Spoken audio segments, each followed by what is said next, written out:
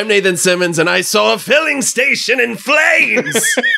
I'm Dustin Goes to Hollywood. And I'm Mally Moore, and this is the Silver Linings playlist, and Jesus ain't got nothing to do with this place. Oh my god, that guy. Boy, I have so howdy. many notes about that Me guy. too, me too. Monologue guard. Well, look, before we go any further, we got to bring him back because he was here last week, and if you didn't tune in, you missed out. But this week, how do we want to build this guest that we have come on? Is it guy who's seen the letters HALOWEN together in some sort of combination? Dustin, you're talking about him as if he were a man. Guy who is aware that the child star of this movie has a podcast. He knew the guy who did The Fog did a movie about a guy in a mask one time. I'm the guy that likes this movie better than last week's movie. Yeah. The Pumpkin himself. I think all four of us might like this movie better than last week's movie. Yeah. But to separate him, this is a guy who, if you said, hey, on October 31st, there's a holiday and they made a movie about that holiday, he'd be like, say what? There's Candy Corn Day, the movie? Yeah. And that is, of course, JT Kelly returning. Yay. Yeah, Trick or Treat was great. Also known by his street name, JT Two Phones. That's what they call me. Yeah. Dustin called up JT and was like, we're recording the new season. And he says, please, better not try that Halloween shit with me. No, he actually texted me and was like, hey, we're recording Halloween 4. And I was like, can I just drive 5.5 hours and do it there instead? Sure. I'm watching it right now. I can see it as clear as breasts and blue suede shoes. I can see it now, Dustin. Wait, isn't the line rust on blue suede? No, it is not. No, it's nut on some blue suede shoes. That's just never getting out. According to the subtitles, it's breasts. Is it? Yeah. Wait, okay. So for those who are unaware, the unaffiliated, this is, of course, Halloween 4, guys, get this. Movie film for theaters. get this. The return of your boy Michael Myers. Yeah. He's back. They might as well have said, it's not killer masks again, y'all. Halloween 4, we fixed it. We're sorry. Halloween 4, we fucked up. We fucked up. Halloween for the fans, because we're bringing back the guy that we all know you want to see. Yeah. It's, of course, your return of old Mikey Myers. And this won, like, the fan moment at the Oscars that year, right? Yeah, like, they played it. was What? Michael Myers entering the Speed Force. Yeah. And, of course, the podcast you're listening to, if this is your first foray into our show, welcome. This is a very... I'm fucking sorry. This is we're a very welcoming podcast, unless you like the Hellraiser movies, in which case, I don't know what to tell you. Also, we've been recording for almost 2 hours now, so strap in. Yeah, so what we do is we watch movies like Halloween 4 that just have endings that are not so neatly tied up in a nice little bow, like in Danielle Harris's hair here. That's how you know she's a lady, Michael Myers. They put a little bow in her hair. That's right, yeah. And we try to find the good in those things. We try to find something positive to say for the characters by the time the credits roll. And, I'm sure if you look back in our back catalog, you'll notice this is not our first time we're covering a Halloween movie. And we're covering them in the same order that AMC plays them in. For some reason. Whatever the fuck we feel like. What the fuck is with that? Why are they doing it like that? What was it? It was 4, 2, 7, 6, 1? Yeah. I think so. That sounds about right. It's the machete cut, like you watch Star Wars to get the full story. This movie, man, it's not nearly as bad as some of these other Halloween movies get to, but man, it doesn't feel like a Halloween movie to me. It's a Terminator movie. It is a Terminator movie. That's a very good way of putting it. Yeah. JT and I were watching a little bit of it before we started recording here, and I think the biggest problem for me, aside from the characters and the plot and all that stuff, is just the severe lack of Dean Cundy. Yeah. Like, you feel this movie doesn't look like Halloween anymore. It's flatter. Yeah. It's weird because I think where this movie succeeds is when it tries to kind of forge its own path, and where it hurts it is when there are times when the movie is essentially recreating shots and set pieces from the original, just not shot as well or with as much thought put into it. Yeah. A critique that, we've leveled at the David Gordon Green movies as well. Yeah. And also, I mean, I'm assuming it's probably either money or that she just didn't like the script, but I would like to see Jamie Lee Curtis in this movie. Like, just a little bit. Other than her headshots? Yeah. Other than it's the return of Michael Myers, why can't it be the return of Laurie Strode? Why do I gotta wait 4 movies from now? Well, when we discuss what Halloween 4 could have been, we will discuss Jamie Lee Curtis. I'm looking forward to that. But I will say, this is my 3rd favorite Halloween movie, guys. Really? I have a lot of love for this one. It's not bad. It's not bad. This is when we were putting the schedule together for last season, I had Halloween 4 on here until I was like, no, we should do 2018 because Kills is finally coming out. Yeah. And this was, I mean, we'll get in. Are we getting into our history with this movie already? Yeah, go ahead. Just go ahead. This was the second one I watched. I saw them. Yeah, really? Yes. Because I was watching these through TV airings back in the day. AMC, bro. AMC played this all the fucking time. And I really dug this one. Yep.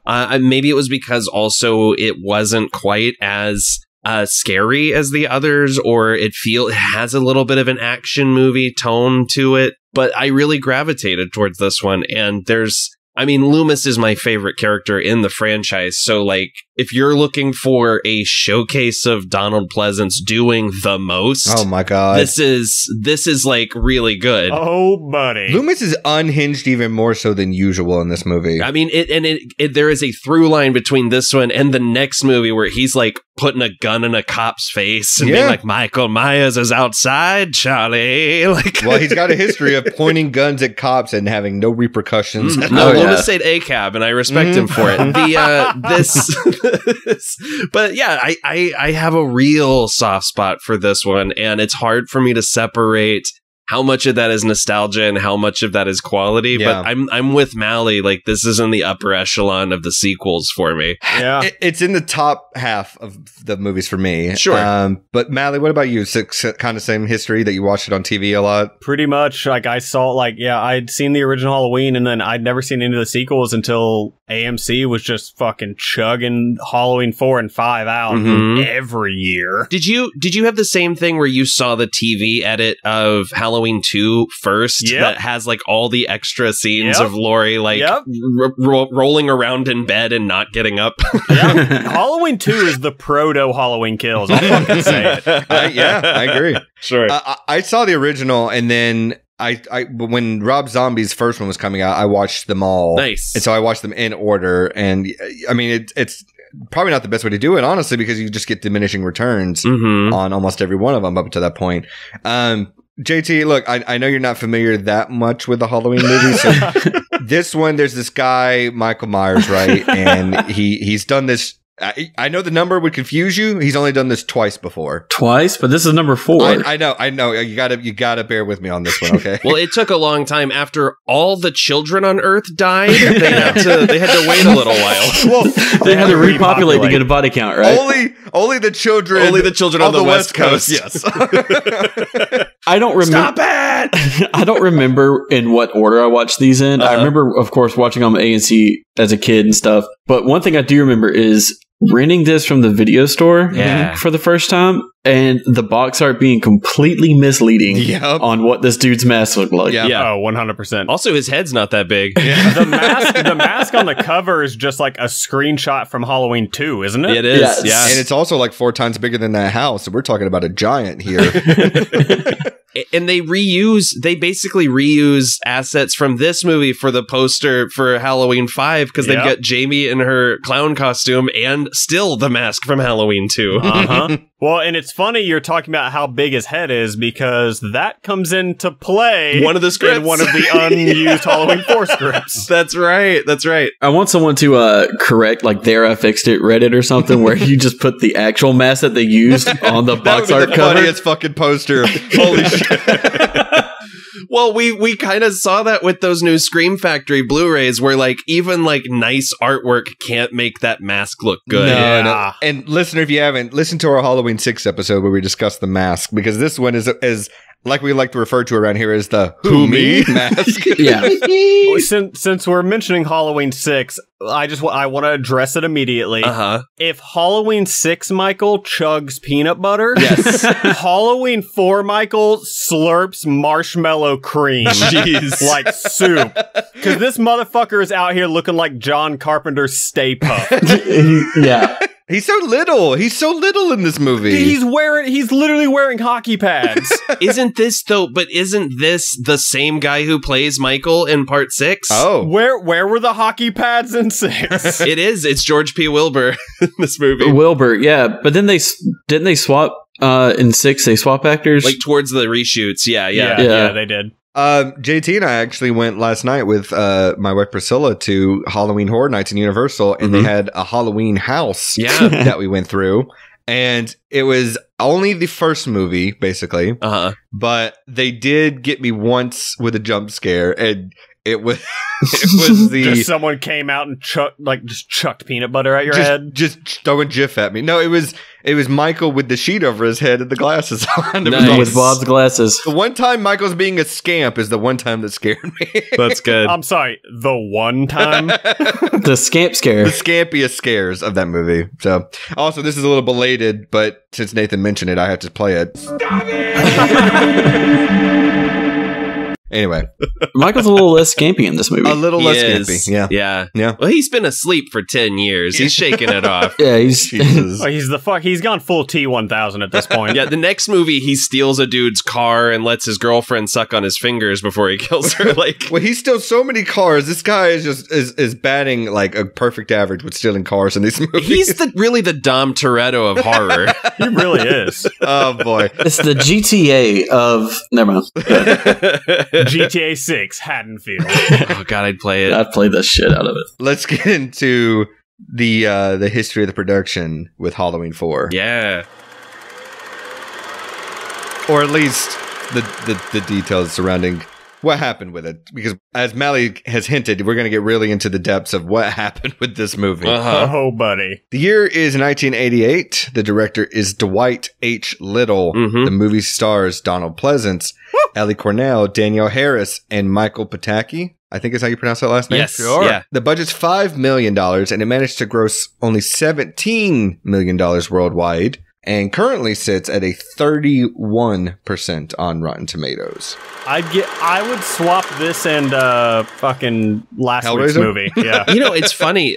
Mustafa Akkad actually said that this was the most successful Halloween movie, and I was like, the numbers do not back that up at all. What the fuck you're looking at, man? Because this and 5 were completely independent films. Right. There was no studio backing these. Which it shows. Yeah. I'm gonna be honest. Like, and the fact that this didn't make that much money, and for them to be like, fuck it, we're going into 5, and I know 5 could not possibly have made more money than this. No, it didn't. And 5 killed the series for 6 years. Yeah. And then for 6 to come back and they're like, we're going to keep making more. I'm like, it's amazing. It's truly amazing that these all got theatrical releases, right? Yes. Yeah. That's amazing. To date, none of the Halloween movies have gone direct to video. That's amazing. They almost have a number of times. Yes. Yeah. But it has yet to happen. Resurrection was close, I think, right? Very close. Yeah. I think that one probably should have gone. Yeah, couldn't have hurt. Straight to the USA Network. After Suits and all new Halloween. All right, let's visit the trailer because I don't think I've seen this trailer, so I'm excited to see it. It's very 80s. I can imagine. Are we gonna take bets? White flashes, voiceover. You know, I think we're a couple years away from constant white flashes. Yeah, you might be right. Let's see. Let's find out. 10 years ago, on the night of October Okay, we start with a Texas chainsaw knock. For real. Fell victim to an escaped killer. Under the cover of darkness, he carried out the most horrifying mass murder on record. Not really. Yeah, for real. 7 people in cold blood. We've talked about this. I always, that's one of the funny things about 2018 to me is everyone's like, can you believe a guy murdered 4 people? Yeah, for real. The most infamous killer of all time, Michael Myers. Like, this is America. We have a school shooting that fucking does bigger numbers than that every few months. No fucking kidding, right? That's some rookie numbers, Michael. You gotta get those numbers up. Yeah, you better get those up. Jeez. Myers has come home. The end of the movie, again, in the trailer. A night of unholy terror.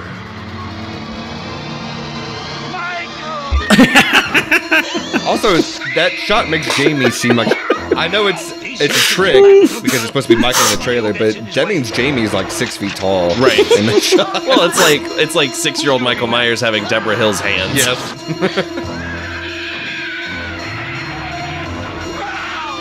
I love that Michael just crybabies in this movie. It's great. He also has like big Hitcher energy in the first half of this movie. Oh yeah. Maybe nobody knows how to stop him. God, I completely forgot he headbutts a windshield. Yeah. Let me in. Oh God, that was good. Let's discuss this movie. My first note is the first card you get in the movie is just Mustafa Akkad's name. Yeah. Who is, of course, if you don't know, the longtime producer of these Halloween franchise. But man, it's good seeing his name in the credits, It is. man. It just feels right. It does, yeah. But the part that says presents comes so much later that I thought does. it was billing him as like he was starring in this movie. And I was like, Mustafa Akkad in. And I was like, boy, I don't remember that at all. I love the opening credits of this. I Like, do just fucking too. setting the vibe. Yeah, it's Alan Howarth comes in to do the score. He previously helped Carpenter with other scores, and this is like the stuff that works best in this soundtrack is when he's doing this sort of ambient, like mood music, Just- right? Like Just dark ambient tones. yes, and just all the fall like iconography and everything. I do absolutely love the opening titles here. Yeah, it's not bad. Not bad at all. My first real set of notes is this security guard at this hospital, I guess that Mike it's not It's not Smith's Grove. Yes, it's not Smith's Grove. Okay. But this guy gets all the trailer lines. He does. Yeah. Like every line he has. He's describing their patient to them. When will these motherfuckers learn to just stop transporting Michael places? Right, like, that's a good point. He gets out every time. Just put him in a cell underground, throw away the fucking key. Like, Yeah. stop trying to move him. Again, it's like Dom Toretto. Don't put him in a car. Don't put him in a car. His doctor, of all people, shot him 6 times. Isn't it like someone screams and then one of the lady goes, Jesus. Oh, Jesus got nothing to do with this place. this. Yeah. It is set up payoff with every line of this guy. I mean, every line is yippee-ki-yay, It motherfucker. is. And then he's like on the way down, he's like, this is where Society sends its rejects. Yes. And then they hit the bottom floor and the door opened and he goes like, what? Welcome to hell. Like, come on, dude. You get what you fucking deserve. he gave this guy all the lines. Like, that dude was just like, trying, he's like, I'm gonna try a few lines, see what works, and they were like, oh, bro, they are all working. they're all going in his demo reel for sure. And he really should have like given them more of a heads up instead of telling them about their own patient. He's like, anyway, when you get down here, hold your breath. All the pipes are leaking. Dude. There's steam everywhere. Why are there what is going on with the plumbing in this place? Why is everything steamy? Yeah. Why are they in like the Tower of Terror from Disney? Next to Michael's bed, where he's supposedly been passed out for 10 years, there's just an open steam pipe that's just shooting shit out. That's what's wrong with him. Well, that's why he woke up. They got him out of the sauna. Yeah. Yeah, no, say what you will. Michael's skin probably gonna look great. Oh, he's glowing under those bandages. Glowing. Mhm. I mean, that's because of all the burn scars. Sure. But still, looking good-ish. I like that this doctor casually mentions to the people that are taking Michael that he hopes Dr. Loomis dies. Yeah. He will retire or die. Yeah. That's and hopefully. He says hopefully in there. I was like, oh, cool. Okay, that's where we're going. Yeah. What is going on with Michael's hands in this movie, with specifically his fingers? Because, like you mentioned, he's a fucking Terminator because he kills this guy in the ambulance With a his thumb. With a thumb. Yeah. And then later on, he kills one of the rednecks with his fingers, Yeah. like ripping the guy's jaw out. This was part of reshoots too. Like Mustafa Akkad thought the movie wasn't violent enough, so they called in John Carl Buechler to come in and just like do some extra gore effects for a few days. Wild. Him killing, like, it just makes me think of the scene from Everything Everywhere All at Once, where she like flexes her finger. Sure. Yep. Yeah, it's intense. Absolutely. It is. It just makes you think of too about how much of Rob Zombie's Halloweens weren't that inspired either, because another hospital escape. Yeah. In that one too. Stop trying to move him places. Just leave him in one place. Yeah. Or strap him down harder. I don't know. Put this motherfucker in carbonite.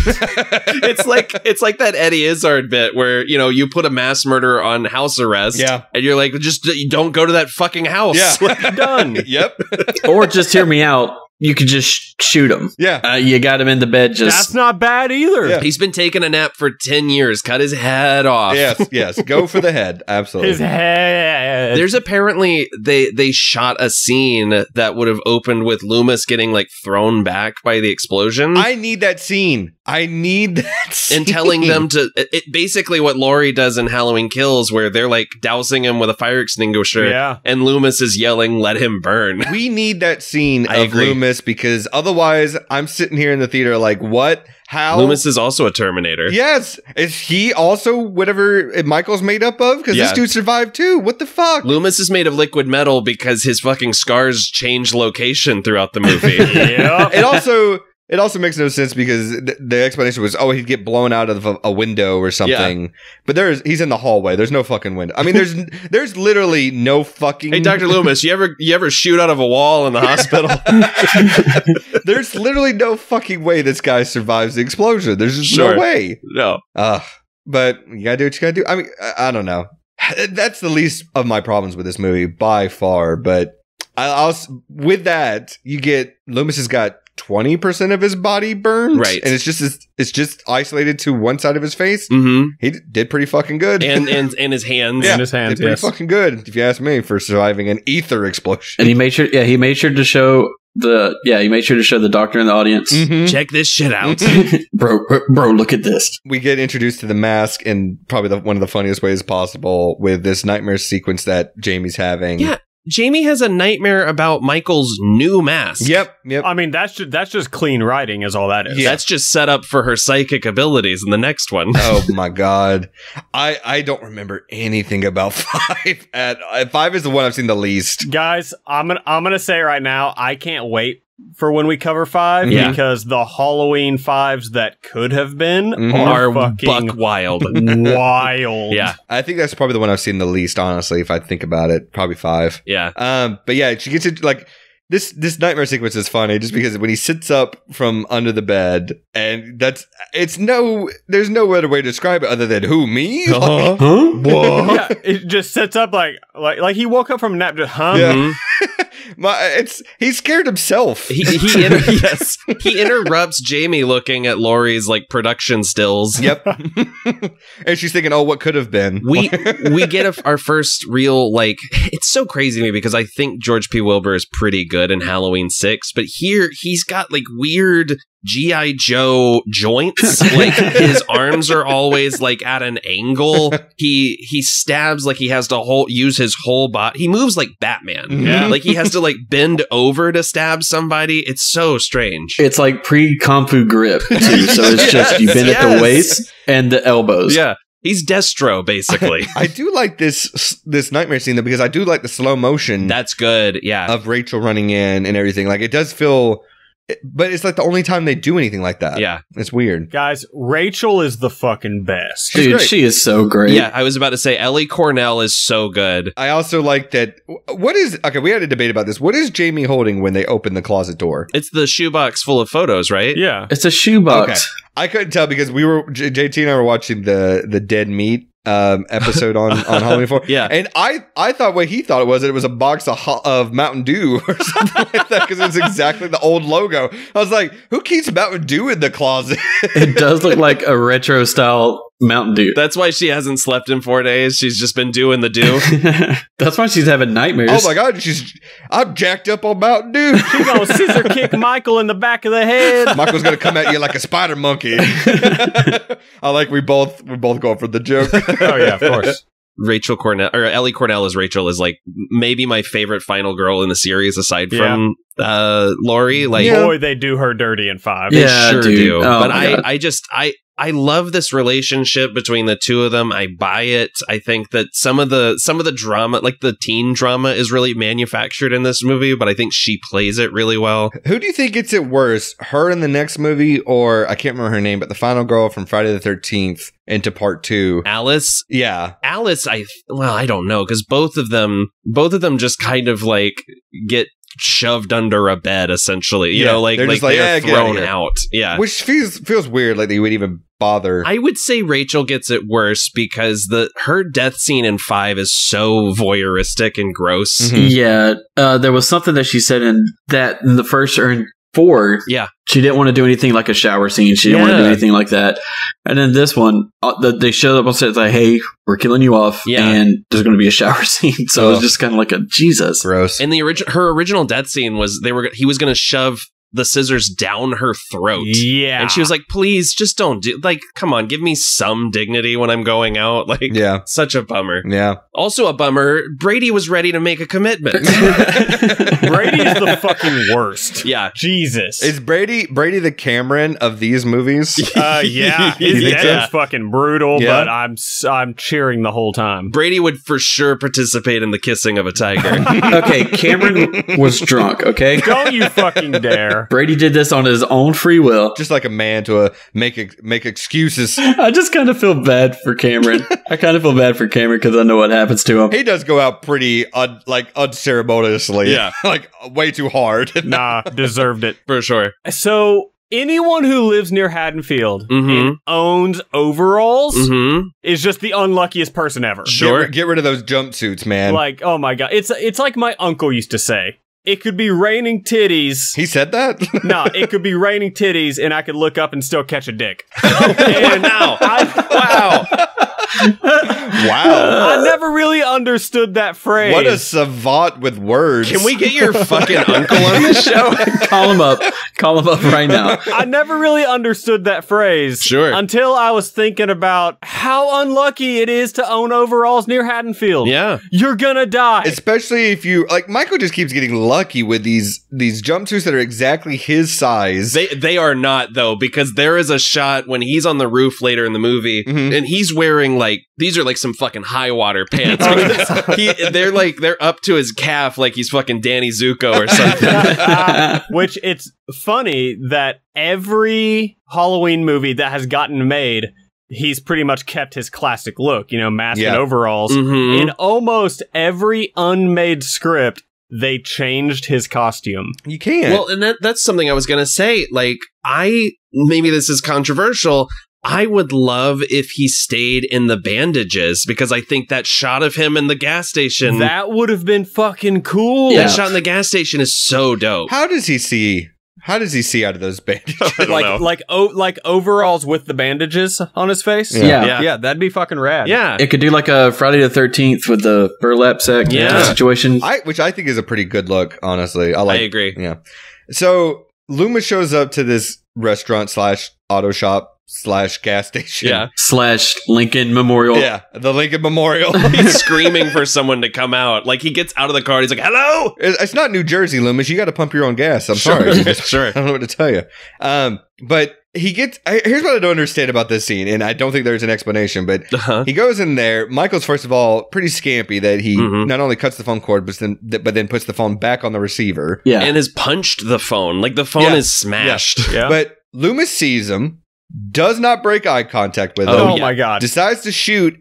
And Michael's a magician. And then he gone. just disappears. In front of his eyes. Yeah. Like, and Loomis like kind of looks around like back and like, how the fuck did that happen? he almost does like a Scooby-Doo like exit frame. Yeah. Do you guys notice? He kind of like leans to the So the only thing I can think of that would make that decision go in that way would be maybe the audience, or they want the audience to think that Loomis is going crazy. Oh, I think I'm already convinced. I don't need another scene. But this dude's out of his fucking mind.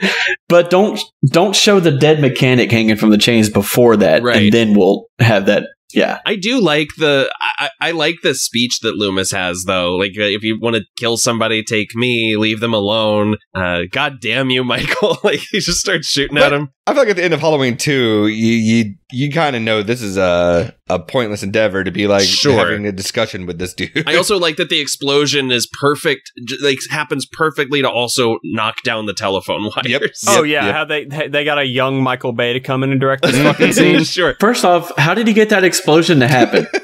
It's so extra. My issue with Michael, just like he disappears seemingly out of nowhere multiple times in this movie, and it's like, no, like, I'm sorry. Someone with like the same body as Dustin is not moving this fucking quick. Nope.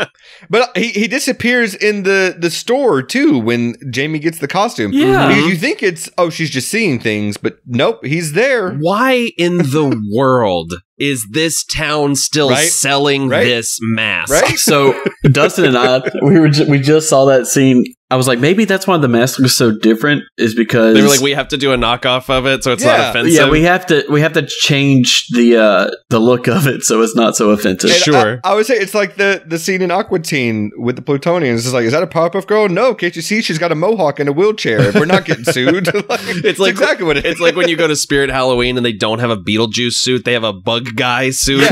Yeah. Well, it's like you can copy my homework, but change it just enough so the teacher doesn't think you copied. We have Michael Myers at home. Yeah, it's not Jason Voorhees. It's hockey serial killer. Like, right. Yeah.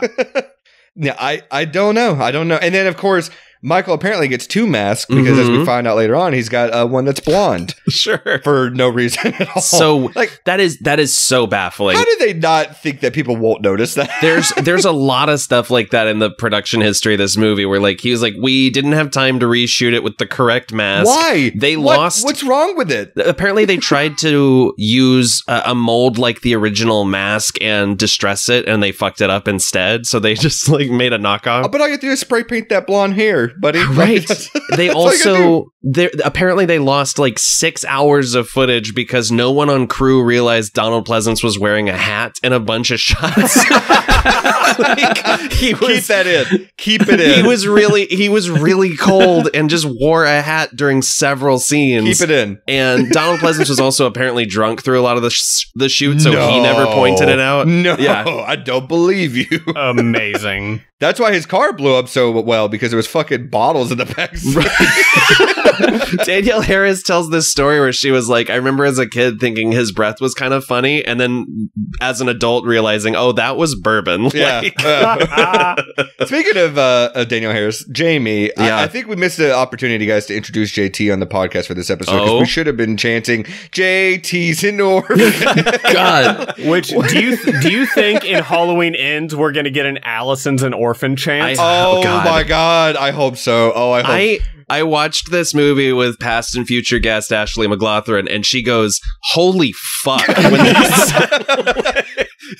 She's like, these are cartoon villain children. It's a continuation of the trend of bullies in movies are so much worse than they are in real life. Yes. To me. Well, and again, it was like last week, it was the 80s. Yeah. You could make fun of orphans openly. It's like that Donald Glover stand-up bit where it's like, that's why your mom's in a fucking wheelchair. Anyway, I'll see you later.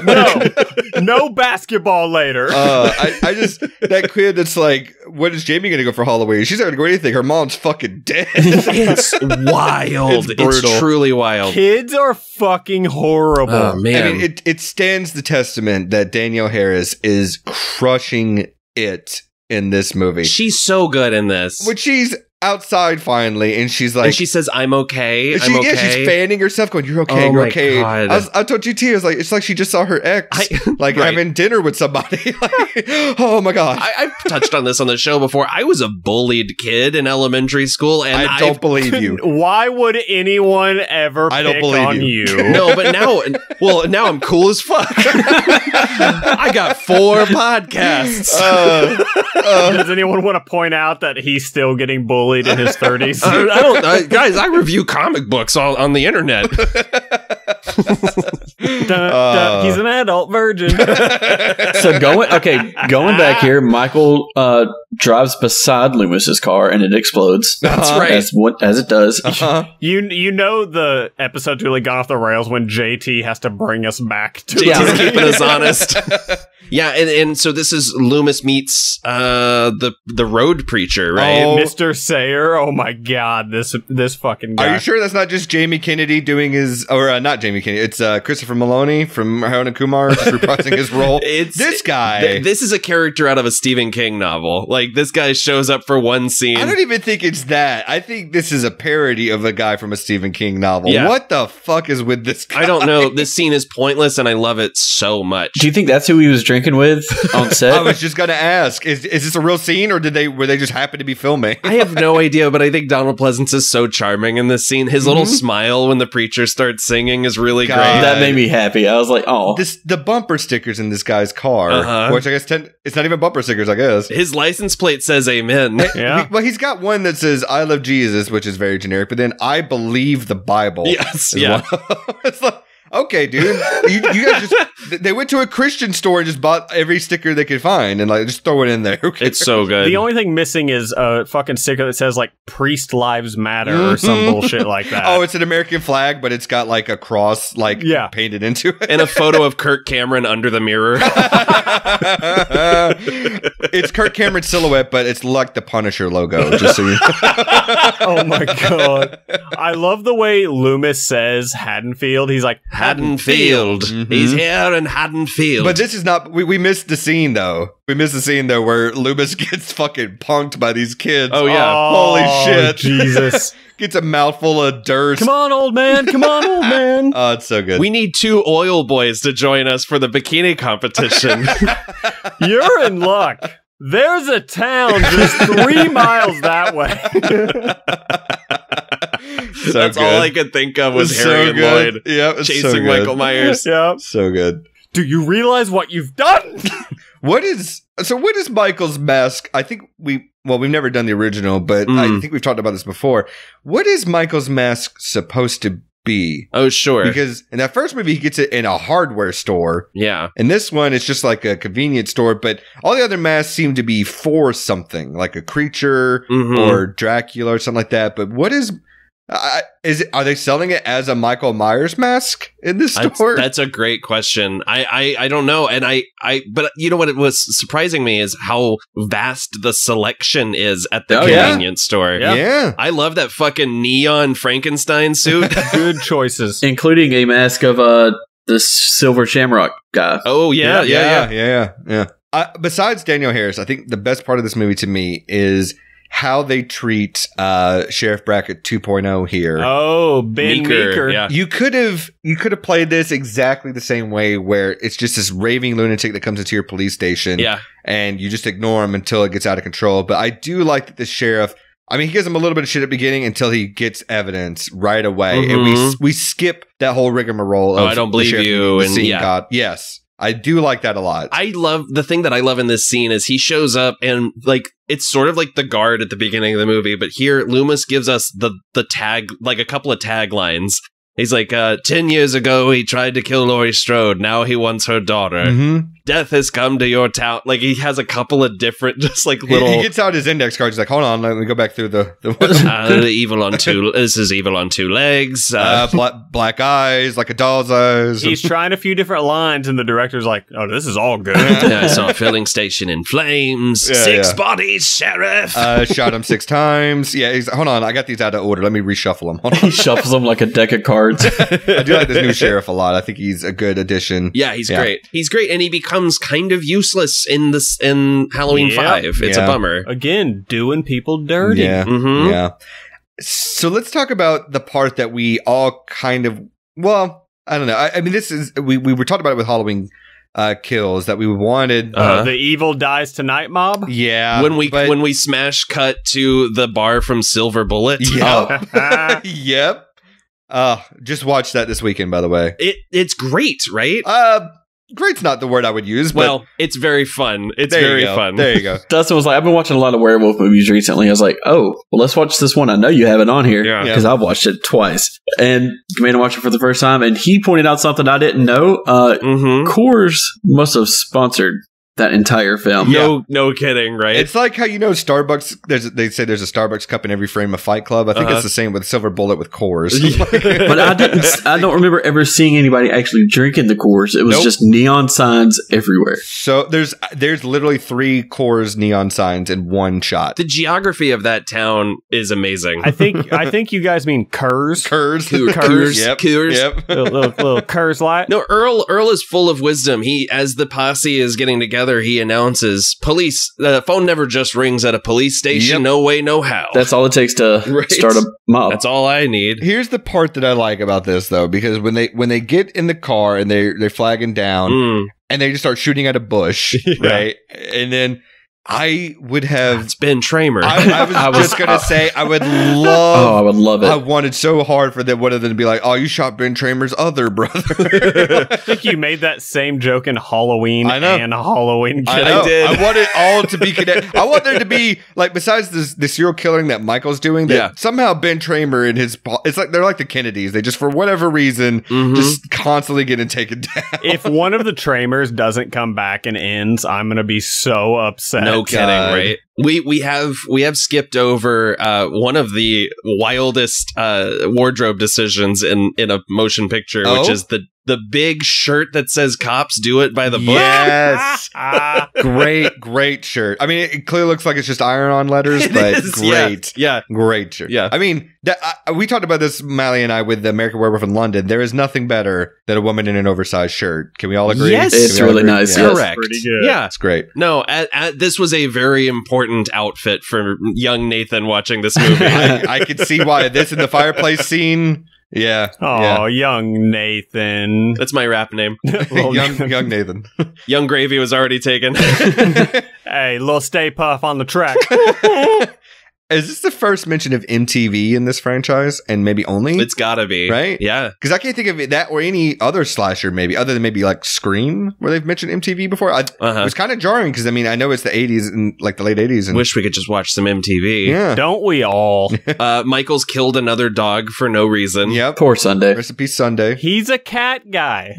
Yeah, I guess. And around here, we meet a character that I am obsessed with, Bucky, the electrician. Yeah. Man's just trying to do his job. The guy who immediately just starts talking shit to Michael Myers, gets grabbed by the dick, thrown into a transformer. He's wearing a hard hat with his own name on it. That's how he knows it's his. Makes it easier for the coroner to find the body and identify it. There is a Twitter account for this character. What? Hold on. Let me find it. Pull up the Googles. Hold on. He got grabbed by the dick warlock? It's at Power Plant Bucky on Twitter. Oh, no fucking way. Yeah. Power Plant. The fucking title. So good. Don't try that Halloween shit with me.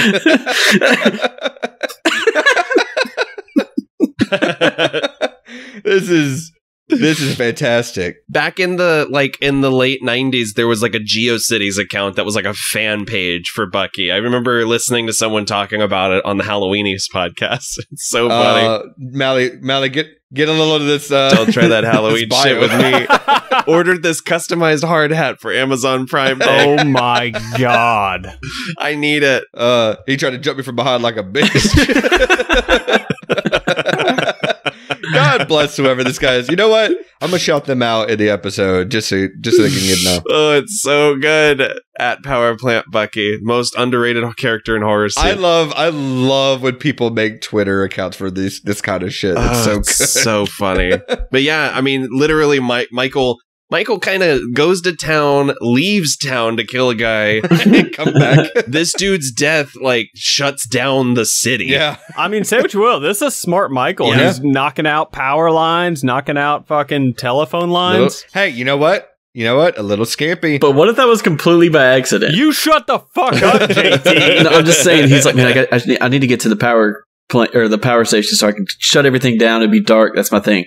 And he's like, on his way there, he's like, I have no idea how to shut the power off. I'm just going to start flipping switches. He's barely like, I know how to drive. Maybe he was asking Bucky for help. and then he finds Bucky and he's like, okay, well, I got to kill this guy. And then he's seen my face. I can't let him live. This fake out with the multiple Michaels is pretty good. This is definitely happening in Halloween Ends, right? Yeah, probably. I tell you one thing I definitely need in this movie. I need to see this police station massacre scene. Mm-hmm. Yes, please. I got to see it. I need to see it. It's got to. I got it with Malignant, but I want to see it with Michael. Oh my god. Where's that crossover? Dude, Michael versus Gabriel? Michael throwing a chair through the air.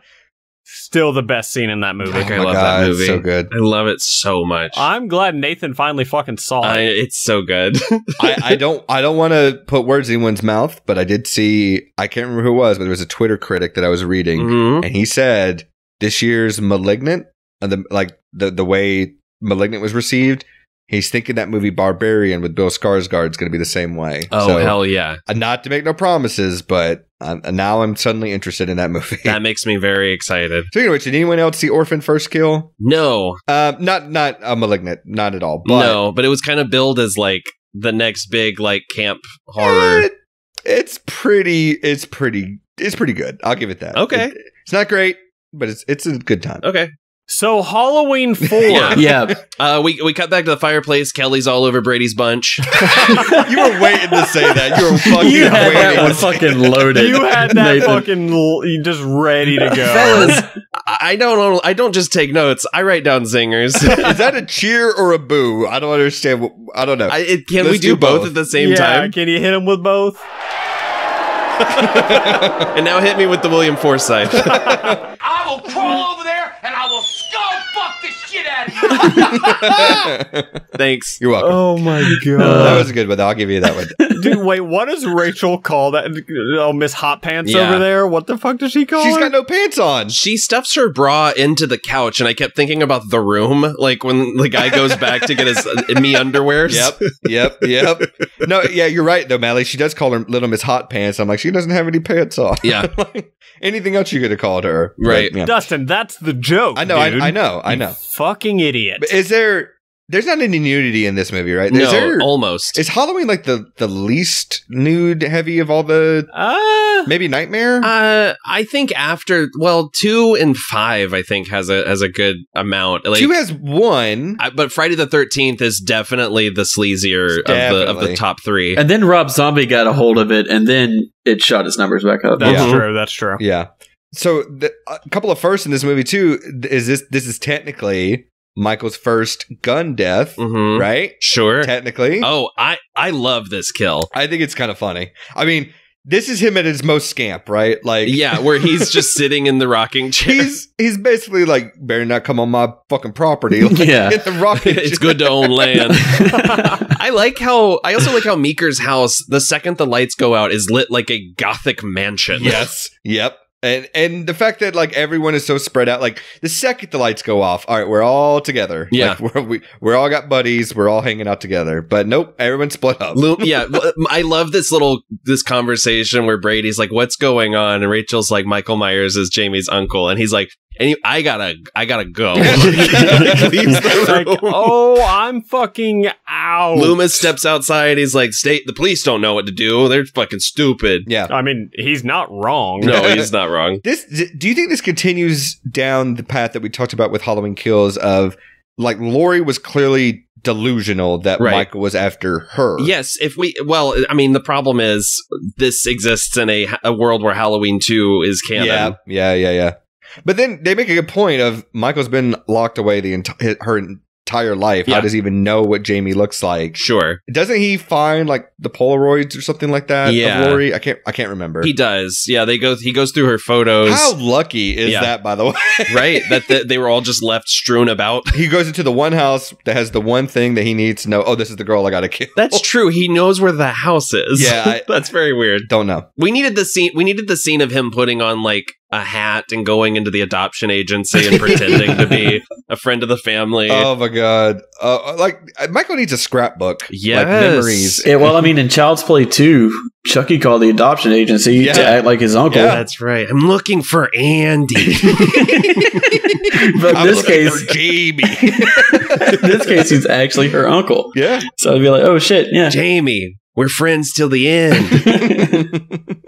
So yeah, we get the gun kill, which is great. Yeah. Then I guess they're waiting for backup police to come in, and we go to the school for some reason. I can't remember. Oh yes. So Rachel call the state police in. There's this really kind of endearing bit where Rachel is very proud of herself for using radio lingo, which I thought was kind of cute. Yep. And then Brady gets like his windpipe crushed. Yep. And we get that whole sequence on the roof that I think is pretty great. Oh, Yeah. I love the roof sequence, dude. The thing about the Michael fake out earlier with the kids dressed up as him is I think Michael's got a stunt double because he gets down from that roof so fucking fast. Super fast. So fast. Which is funny because when we see her like just kind of throwing stuff down the stairs, him trying to get through shit is funny. Like he's like pushing a chair out of the way. But yeah, like this rooftop scene I always remember really well. And I think in the original screenplay, like the house was on fire and they were like, we do not have the budget for this. Oh, hell yeah, it was. We spent it all at the gas station. We don't have the budget for this.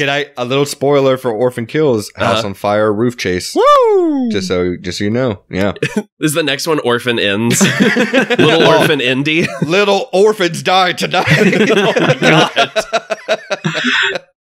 Then we get Blonde Michael. Blonde Michael, yeah. I feel like would be if you were playing Mortal Kombat, you get the alternate costumes, you'd get Blonde Michael. Right. Oh, that would be amazing. Oh yeah, because Rachel gets knocked out after she falls off the roof. We get that scene that like guts me where Jamie says, "Please come alive, Rachel." And Loomis grabs her out of the darkness and goes, "Where's the schoolhouse?" Wait, also, isn't there a scene somewhere where Jamie's just walking through the streets crying? Yeah, and Loomis grabs her. Yeah. She's like scared. Yeah. That broke my heart. Yeah. Again, giving props to Danielle Harris. So good. And Loomis is like, we'll be safe in the schoolhouse. So he shoots the lock and sets off the alarm. Makes the most noise on the planet. That's the plan, right? Set off. Yes. Because they're not at the house anymore where the police are coming. Right. So they go to the school and set off the alarm, which I guess makes sense. But I do like this bit where she's like, we'll be safe soon, right? And he's like, yeah. Like he laughs. Well, he also knows there's an angry mob out there. Right. That's just running the streets. So speaking of angry mob, they show up. They put Loomis and Rachel and Jamie in the car. Well, not Loomis, right? Loomis doesn't. Yeah, Loomis gets thrown through a window and just sits out the next 10 minutes of the movie. Yes.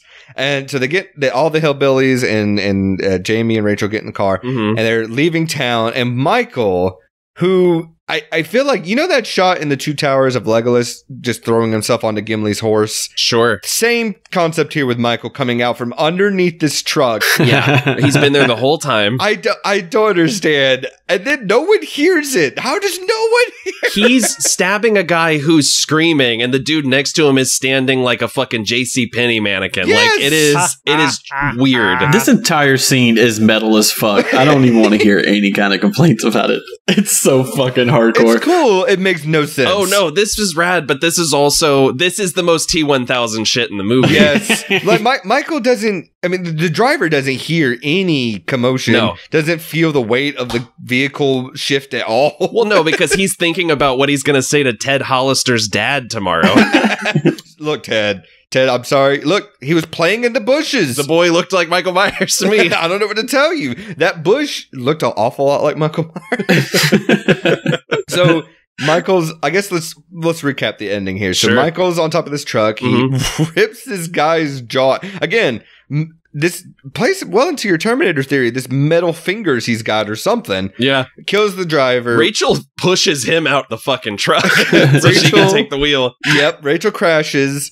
Jamie and her get out, and Michael's there. The cavalry finally shows up. They turn around. Like the troopers turned around for some reason. Yes. And Michael gets unloaded on, kind of like how Jason does at the beginning of Jason Goes to Hell. Just Sure. blammo. And it's funny, too, because the guy, who's the guy playing Michael? Is it George P. Wilbur? Not great at pretending to be shot. No. Not at all. No, he looks, you know what it looks like? You know in the first Mortal Kombat when you did Johnny Cage's nut punch move?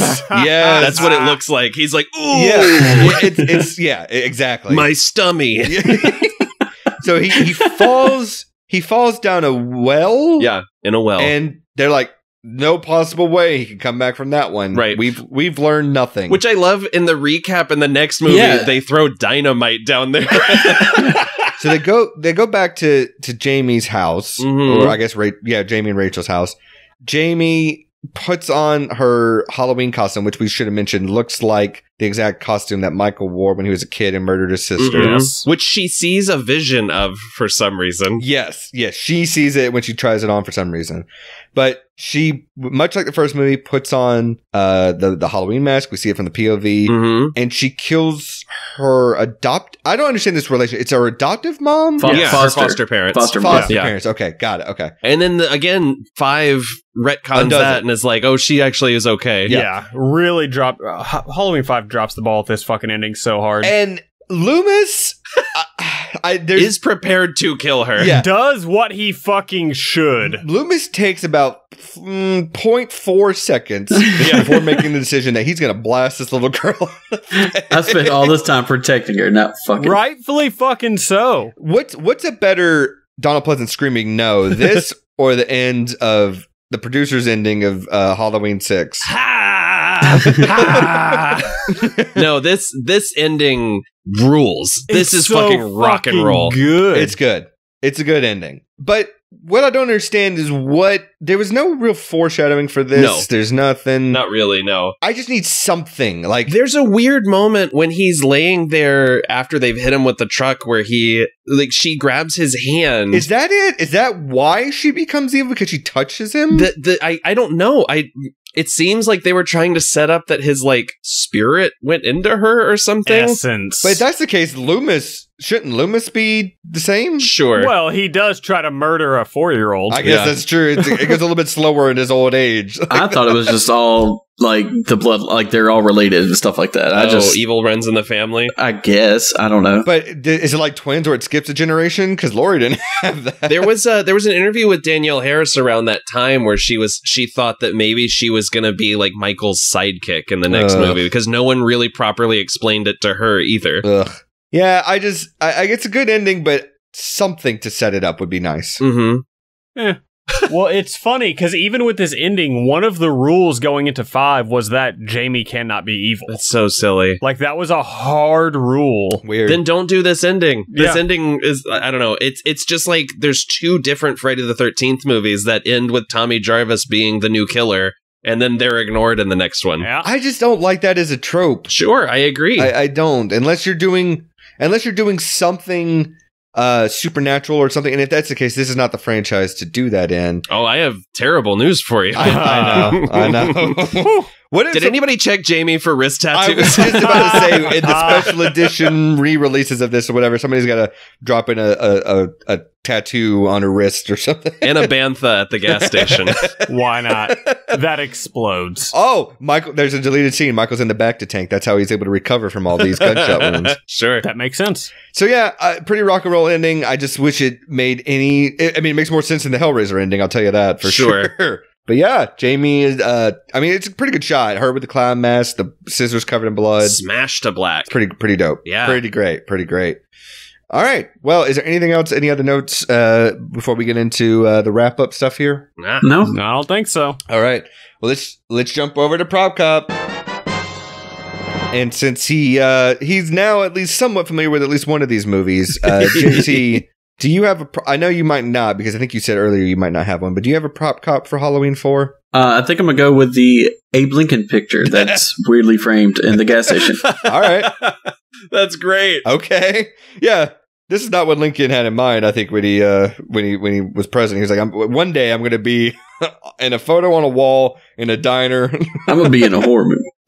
Nathan, what about you? I want Bucky's hard hat that says Bucky on it. Yeah. God damn it. Was that yours, Mally? Yes. Mally, you can have it. I'll take the neon Frankenstein mask. Oh, okay. Good. Well, mine is actually from the bar. Oh. And I don't know if you guys saw this, but what is the head redneck guy? Earl.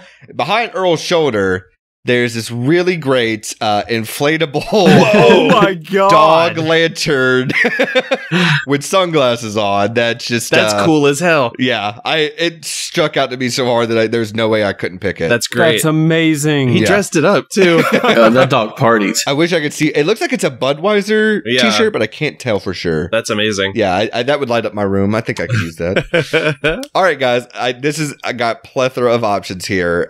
What about a bit part? Mm-hmm. And for new listeners, this is, of course, where we look at all the different extras in the movie, and we recast them with one of ourselves here. I almost want to say no one can pick Bucky because he's named, but if you picked him, I'll let you have it. So, Mally, how about we start with you? Who's your bit part? I want to be one of the cheerleaders in the car that leaves Loomis in the dust. Yes. Nice. All right, Nathan. Damn, I had picked Bucky, but I kind of want to be the security guard. Damn it, at the beginning? From the beginning. The one that's got all the trailer lines. All right.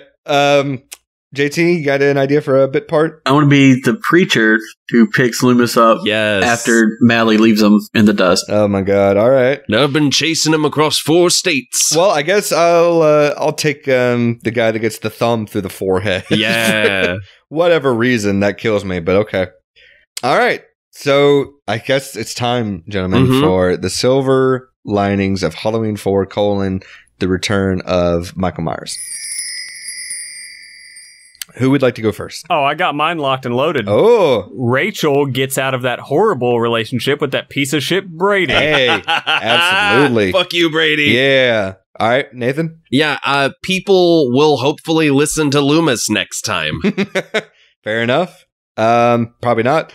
JT? Demonstrably no. I don't know, man. Preacher is still probably drinking. Drinking and driving. Yeah, that's a good thing. He's probably having a good time somewhere. Drinking and driving his way. He never even saw the horrors of what happened. That's right. So I'm going to go with the movie is telling me it's the obvious thing, which is Michael is done for as far as they know. Yeah, and he's in hell. There's like 6 people in the house here at the end with Jamie. I think the numbers are in their favor that they can absolutely demolish this 6-year-old. So that's my silver lining. This is a open and closed case. 6 adults and a gun. That's good. All right. Well, fellas, how about this? If you're watching Halloween 4 out there and you get to that ending, and as shocking as it is kind of a downer. Jamie, no, the youth is corrupted. So maybe you want to put on another movie right after to balance things out, bring your mood back up. So that's what we like to call here the double feature, the pick-me-up movie alternative. I'll go ahead and go first because it's another movie with return in the title. And Michael Myers is sort of a king of sorts. Oh, boy. So I'm going to say go ahead, put on Lord of the Rings, The Return of the King afterwards. Okay. JT, you got one in mind? Well, with a cliffhanger like that. Cliffhanger? Non cliffhanger? Shit, I was going to say Halloween 5, but okay. Yeah, no, go ahead and watch Halloween 5. All right. It's just as bad. Well. Okay. Mally, was that yours? No. Since we all agree that, Carmen Phillippe has the best character in this movie, right? The fucking Reverend. Yeah. Why not go with a movie where he plays yet another fantastic character and just throw on Wayne's World? Yes. Great choice. Wasn't he also in Pee-wee's Big Adventure? And The Wedding Singer. Yeah. And Charlie's Angels. Yes. Does he play a drunk in Pee-wee's Big Adventure? He plays a hobo on a train. Yeah. I've also been on a big Alice Cooper kick, so that inspired this choice as well. Sure. Can we have the headcanon that that's the same guy from Halloween 4 and Pee-wee's Big Adventure? Absolutely. It 100% is. All right, Nathan, what about you? I was inspired by one of Michael's alternative outfits in this movie. I think you should follow this one up with Legally Blonde. Yes, I knew it. I fucking knew it. Hell yeah. That's great. That is great. Okay. Well, Halloween 4, do we recommend it? Yeah, 100%. Yes. I think so. I think it's a blast. It's got a couple of slow bits, but it's really fun. Yeah. Like, as much as I dislike the brother and sister storyline, I like this. Yeah. It did the best of what they already set up for that. Yeah. I agree. Yeah. What I like about this movie is where a lot of it's spent outside. And what I mean, like, they never did a whole trick-or-treating scene in the other ones. The second one was all in the hospital. This was outside, got you into Haddonfield, and I really, really liked that. This one looks like fall. Yeah. And I fucking love it. Like, I love the OG Halloween, but it's so clearly California. Yeah. They, like, this one is fucking, Utah or something like that? But goddamn, it looks like fall in this movie, and I'm fucking here for it. Absolutely. Yeah. Well, I think it's far, far from the worst of these movies, by far. Like I said earlier, I think it's in the top half for sure. It is nice to see Michael return, even if it's completely implausible how it happens. It's no resurrection, guys. But. And Danielle Harris just introducing Danielle Harris. Yeah, for sure. Crushes it. I mean, there's some great child performances in movies, but in horror movies, it's really hard to get right. I think she's almost better than almost everyone else in the cast. Like, almost better than Donald Pleasence. She's great. Yeah. If we're being honest. And Yeah, I the more we talk about 5, the more I remember it, and I can't believe that's what she's excellent in 5 too. Yeah. Like there's a sequence where she's trying to get away from Michael, and she's in like a laundry chute. That is one of the scariest set pieces in any of the Halloween movies. Yep. As bad as that movie is, that sequence is fucking awesome. Yeah. I don't love her in Rob Zombie's movies. No. Sure. No. dude. I feel so bad for Annie in the second one. Yeah. Like, Yeah. after all that, to still go out. The writing is against every actor in those movies, though. Like I'm a huge Malcolm McDowell fan, and he can't make Loomis's arc in H2 work. No. Nope. And I will say, Danielle Harris, she talks a lot of trash on the current franchise because they refuse to bring her back. Yeah. Even though it wouldn't make sense to do so. Not at all. Yeah. I just want to see her in a bit part or something. Just something very small. It would take me out of it. Maybe. Do you think, I mean, we all say we'd recommend this movie. Would we recommend the unmade versions of this movie? That's a good point. Buddy. Let's get into it. Yeah, I want to hear about this. Yep. Mally, take us away. Okay, so as Nathan mentioned earlier, we're going to start with the Etchison draft. Yeah. And I got the taglines ready for him. Oh. Try as you might, you can't ban the Boogeyman. Can we play a guessing game where we try and guess what the title of these movies are? None of these really have titles. Okay. Just Halloween 4. Yeah. Dang, I was hoping to do the opposite. You tell us the plot, and then we put a title to it. I like this. Let's do that. I like this idea. Yeah. All right, so we're going to start with the Etchison draft. So all 3 of these pretty much take place 10 years after Halloween 2. Mm-hmm. Okay. So Halloween is banned in Haddonfield. Okay. Smart move. Makes sense. Yeah, smart move. Which, dude, the whole banning Halloween is a big thing in all of the unmade sequels. That's interesting. Okay. So, again, as with a lot of the unmade sequels, Tommy and Lindsay are the main characters. Mm-hmm. Okay. So it's like Tommy, Lindsay, and this reporter named Mundy. And he's in town covering all the controversy because a local drive-in theater is doing a Halloween movie marathon, and the townsfolk of Haddonfield are pissed because of the Halloween ban. They're like, no, like, we banned everything. You can't be doing this. So they kind of brought this back for Halloween 6. A little bit. Yeah. So Mundy goes to Smith's Grove and talks to a bunch of patients, and he learns that a lot of the patients thought Michael was a god, and they called him the Lord of the Dead. Okay, now we're veering into trouble. Yes. Yeah.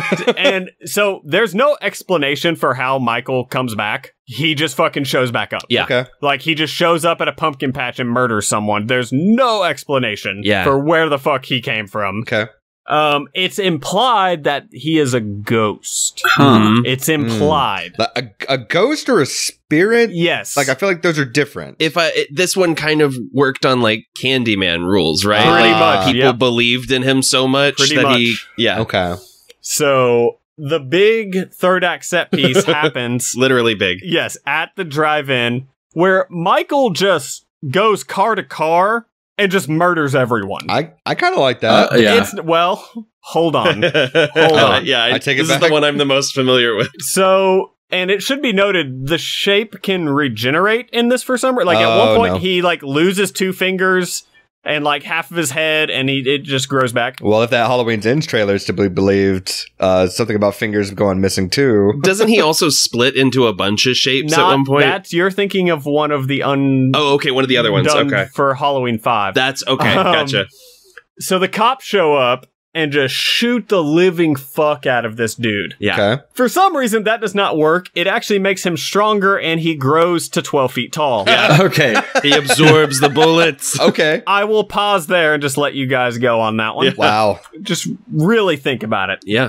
12 feet tall. He becomes a Hulk. Can I tell you the way that they make that work? The movie they're playing at the drive-in theater. I know you said it's a Halloween fest, but scrap that idea. It's just a drive-in theater, and they're playing big. Oh, no. Do you know what movie is written into the script? Oh, no. That is playing when Michael attacks? The Thing?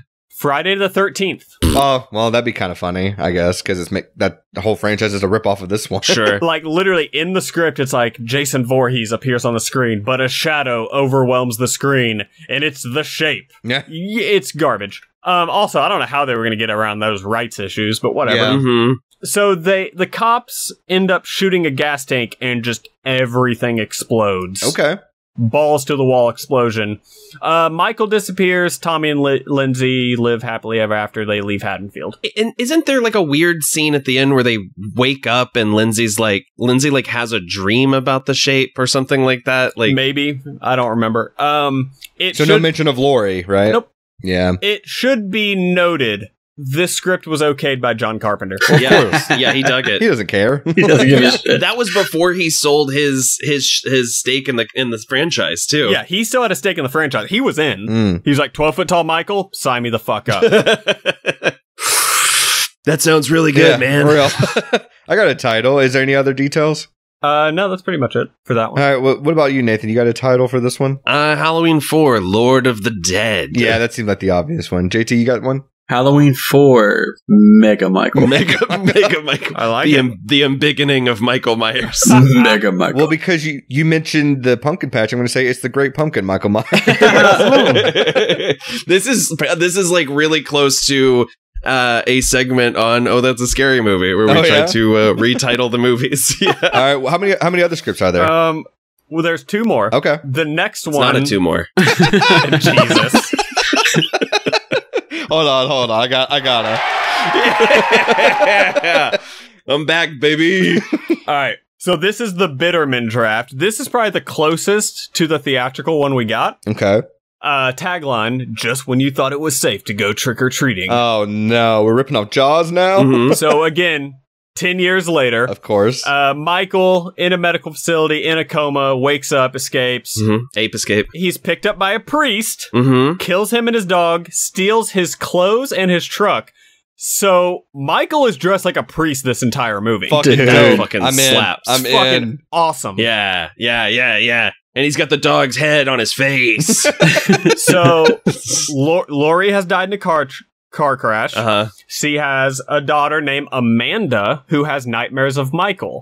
The difference is she basically is like, you know what? The Boogeyman gets a bad rap. He seems like an okay guy. What is she basing this on? I don't know. So in this one, like, pretty much the niece is like trying to become friends with Michael the whole movie. Like, at one point, he's chasing her. Like Frankenstein style. He's chasing her through the Myers house, and she thinks it's a game of hide and seek. Oh, well, this kid's stupid. Yeah. I hope this kid dies. It's fucking wild. Yes. So she goes to the Myers house and explores. Her foster sister, Linda, comes after her. Michael attacks. Amanda finds Michael's old clown costume and puts it on. Linda grabs her and they escape. Loomis and Brackett, yes, Brackett is back. I'm in. Find them, and Brackett's like, oh, I have an old cabin in the woods. Let's hide them we're gonna hide them there. I'll tell all my cop buds. Yeah, don't let them read that book by the fireplace. Don't play that tape recorder. It should be noted, Amanda does not trust Loomis because, again, she thinks her uncle is a good guy. Mm-hmm. Michael overhears the plan on a cop CB radio and was like, oh, convenient, and somehow knows where the cabin is and follows him there. Yeah. So Michael breaks in, almost kills Linda, and that's when Amanda realizes, like, oh, my uncle's not a nice guy. Hey, you stabbed her. That's not what nice people do. So Michael, like, almost kills Linda. He grabs Amanda and tries to, like, shoves a brush in her hand and is, like, miming her, like, hey, do the Judith thing. Oh, no. Yeah. And she's like, what the fuck what are you on about? Linda gets up and was like, oh, okay, hang on. I'm going to distract him. And she starts brushing her hair and was like, hey, Michael, I'm Judith. And like starts taking off her top. And Michael's like, oh shit, what's going on over here? What the fuck? She's doing the Judith. Cool. This was meant to launch a dance craze called Do the Judith. Yes, of course. So Do the Bartman ended up winning out. So Michael walks towards her as she's like unbuttoning her blouse, and then she just stabs him in the fucking throat. Shit. Yeah. Okay. Linda shows the fuck up. Loomis enters and just shoots the fuck out of Michael and saves them both. So strange that they had a character named Linda in this movie also. Yeah. Right? I know, right? So they put Michael's body in an ambulance, and Amanda sneaks away and takes his mask off. And he has the face of a child. Wait, what? Yep. What? Like Jason Takes Manhattan? Big little baby head. So here's the problem. Then, hang on, we're not done. I'm sorry. You think this is the stupidest it gets? It gets dumber. Michael wakes up and starts choking her to death. Does he still have the baby face when he does? Yep. Amanda wakes up, turns out that was a nightmare. Oh, thank God. I was holding my breath. She walks over to her window and sees Michael watching her, cuts to her, cuts back, he's gone. So what was the movie a dream? Or just that one scene? I have no fucking clue. Okay. It's a mystery, guys. Yeah. The problem with that one, besides the character being stupid, because we've seen the other movies, we know he's not a good guy. The baby head. Yeah. Yeah, and also her mother was almost murdered by him. It sounds like they're pulling off the trick from Friday the 13th of the girl putting on Jason's sweater and pretending to be the mom. Yeah. To like coax them into a lullaby. Or Tommy Jarvis doing the same thing. Yeah. Now, this does have an alternate ending. Oh, no. Cool. An alternate ending to something never made? There was a second draft. Yeah, this is the one with Robert De Niro and Dakota Fanning in the hospital. Yeah. So instead of Loomis running in and shooting Michael, he stabs him with a syringe of poison, and then Michael takes it out and stabs him back. Cute. And they both die. Oh, they fluid bond. Oh my, just like Romeo and Juliet. Yeah. And then the ambulance scene plays out pretty much the same. Oh, man. That's not great, because that's how you get diseases, sharing needles. Yeah. I don't like that. What if they just kept going, and then Loomis takes it out of him, Pulls it out again. and stabs Michael again? And then they just stab each other back and forth forever. Yeah. It's like that scene in Letterkenny where they keep hitting each other with Yes. the insulin. All right, JT, do you have a title for this one? God. I don't know, not really. Okay. I was trying to think of a play on Sister Act. We could call it Halloween 4 back in the habit. Yeah, back in the habit. What about you, Dave? Oh, boy. Halloween 4, Cry Baby Cry. The only thing I could think of, because of the hide and seek stuff, was Halloween 4, Ready or Not, or something like that. Nothing funny. Sorry. Keep going. This bit's done. Keep going. Okay. And now the third and final unused script for Halloween 4, which is by far my fucking favorite. Okay. This is the MTV one? It is referred to as the MTV Halloween. Okay. Yeah. And the tagline is, "Evil arrives in the Windy City." Evil arrives tonight. Evil arrives tonight. Evil comes tonight. So it starts out at the end of Halloween 2. They are helicoptering Michael's body to a hospital in Chicago. Mm-hmm. Don't do that. And by that I mean they have via rope strapped Michael So he's hanging out of the hospital? just hanging from a helicopter. Yes. Y'all, have you ever seen that video of the person being airlifted out? It was a 70-year-old woman. And just spinning. So it's so awful. It's so funny. yes, imagine that, but it's Michael Myers burned to a crisp. Incredible. Well, that puts the fires out. They're flying him to Chicago, and the rope snaps, and his body just falls into Lake Michigan. Oh yeah, I have to have a slide vessel for sure if they're going to do that. So they drop. You know what? I don't even need to hear anymore. I think that's perfect. No. Trust me, it gets better. Okay, all right. They lose the body in Lake Michigan. Yeah. Yep. Hard cut to 10 years later. Okay. Oh, all God. right. Dr. Death has him. You can kind of do that with the beginning of 5 with Michael floating down that river. You can just cut that footage back in. Now, this was written before they knew that Jamie Lee Curtis wasn't coming back. Oh. So Laurie Strode is our main character again. Okay. So Laurie Strode, living in Chicago, editor of a magazine, is the epitome of a strong 80s businesswoman. Yes. Oh, imagine the suits, the pantsuits. Oh my, the shoulder pads on JLC in this movie. Oh, they're just doing Devil Wears Prada, but with Jamie Lee Curtis? Yes. Oh, yeah. She has suppressed all of her memories of the first two movies. Impossible, but keep going. Loomis is her psychiatrist. Wait a minute. She is all set to interview the biggest rock star of the year for her magazine. So that's where that's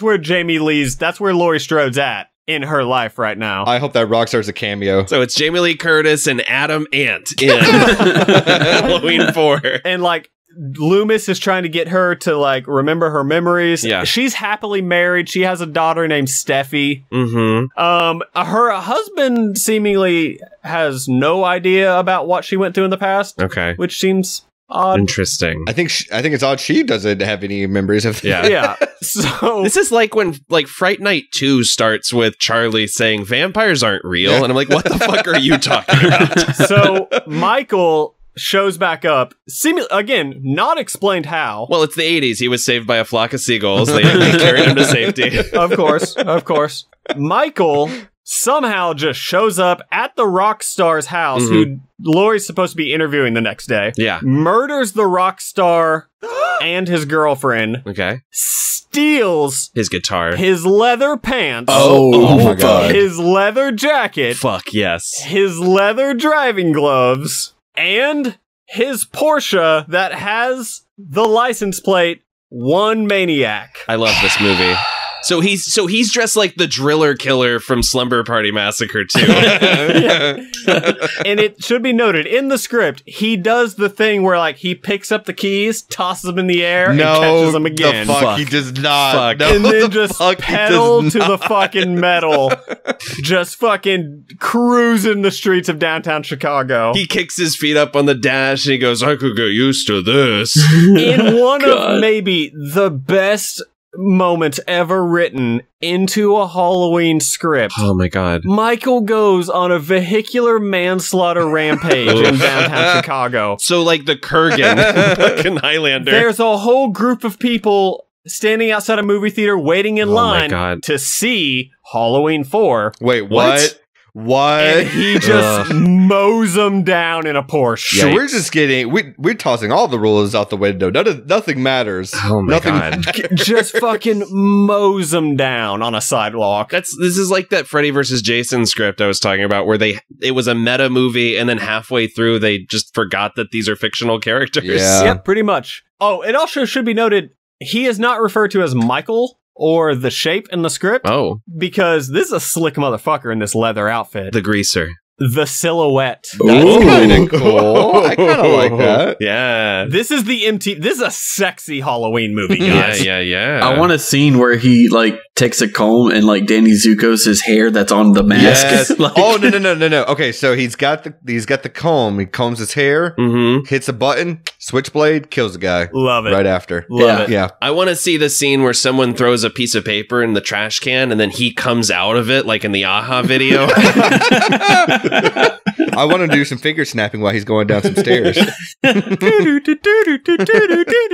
it's still like completely stiff. Like he doesn't like do little hand gestures. Just his hands are by his side, and he's still just snapping as he's walking. Yeah, doing the finger guns. You know what? I kind of want to see a Halloween musical now that you mentioned that, Mally. Yeah. Now that I'm hearing it with the snaps and everything, a greaser Michael Myers in the 50s. Sounds amazing. I'm fucking in. I'm fucking down. So where does this go? Where like in the trash? So apparently. It ends in a fight in Laurie's backyard. Her husband just like leaves in the middle of the movie. Cool. I gotta go. Bye. He's like literally, her husband learns about her past. He's like, no, fuck all of that, and just fucks off. Cool, real cool guy. So it ends with like a fight between Laurie and Michael in her backyard, and she ends up electrocuting him with a downed power line. Okay. Nice. And then he just catches fire and explodes. Okay. Between Hellraiser and this, a lot of explosions for no reason. A lot of exploding. Yeah. It should be noted, after this draft, they did learn Jamie Lee Curtis was not returning. They're like, oh, fuck. So they did a draft of this where Laurie gets killed in the beginning and like her assistant becomes the protagonist or something. Okay. Why not? It's not great, but I want to see this movie. Halloween 4, Rock and Roll Nightmare. Halloween 4, I ran so far away. Halloween 4, how Michael got his groove back is what I came up with. If he looks like a greaser, it's Halloween 4, you're the one that I want. Halloween 4, when Michael met Laurie. Oh. 2 movies ago, apparently. They came together. Oh, that's good. Michael Without a Cause, Halloween 4. Honestly, I wish I could have seen that movie. As bad, like, it sounds like it would have been terrible, but also like pure 80s cheese, which I still gravitate to quite a bit. Oh yeah, seeing is believing for sure. Can you like Michael wouldn't be able to sneak up on anyone in this fucking movie? He's clad in pure leather. The only thing worse would be putting him in like a fucking like windbreaker outfit. Yeah. Did you guys see that Catherine Bigelow movie, The Loveless, with Willem Dafoe? Yes, yeah. Not a good movie, but that's just all I'm thinking about now is, zero plot. It's just all Michael vibes. In that outfit. Yeah. Just, I think that'd be great. I'm into that. Well, I'm picturing him dressed like Val Kilmer in The Doors. Or James Dean. That's what I'm seeing too. Yeah. All right. Well, any other tidbits, Mallory, or is that it? That is all for the unmade Halloween 4 script. Fantastic. Incredible research. Well, I got nothing else for Halloween 4, fellas. Anything else before we go? No, I think we nailed it. Mm-hmm. Well, listener, if you've got some thoughts or want to provide some feedback on Halloween 4, The Return of Michael Myers, you can do so by emailing us at the silverliningsplaylist@gmail.com. Mm-hmm. You can DM us on Instagram, Twitter, Facebook, or even post something on our subreddit at reddit.com/r/silverliningsplaylist. And of course, we ask if you haven't already, please hit that subscribe button. Smash it. Yeah, some would say to smash. I'm asking you to gently press. Very like Michael with that thumb to that guy's forehead. Just press that button. Sure. Leave us some feedback and a rating. We would greatly appreciate it. Send runes. Send runes, please. And yeah, I got nothing else except clue for next week's episode. We're going to another franchise, one that I don't think we've done before. So Nathan, it's your pick. So why don't you give us a clue for what we're talking about next week? Next week, the buzz is back. Okay. All right. We're all getting haircuts. That's right. I'm getting a big bowl of chili for next week's episode. The secret is the meat. Yeah, that's of course. No chili can be complete without the meat. The meat. I know we're making a joke, but damn, that chili sounds so good. It really fucking does. Yeah. Well, JT, thanks for finishing your residency here with us. Yeah. Maybe we'll see you soon. Yeah, next time if there's a hint of a Halloween movie in the air, maybe we'll have you back. Probably not. Yeah, I mean, it's fine. At this point, I think you've heard of Halloween, right? Yeah, I mean, I'm gonna go see the new one, but like, wait, there's a new one? No, I'm kidding. You're familiar with the syllables that sound like ha and low and ween, right? In that combination. Yeah, you love Ween, the band. Night of the Weed. That's what you're into. Yeah, right? yeah. You love the band Low, also. Yeah. And as always, yeah, for real. First of all, rest in peace, Oatmeal. Second of all, of course, we got to say rest in peace to Donald Pleasence. We've got to. We have to. There's no doubt about it. And what the fuck is Oatmeal? As always, Jamie Senor. No. Excelsior! Excelsior! Excelsior! Look it up.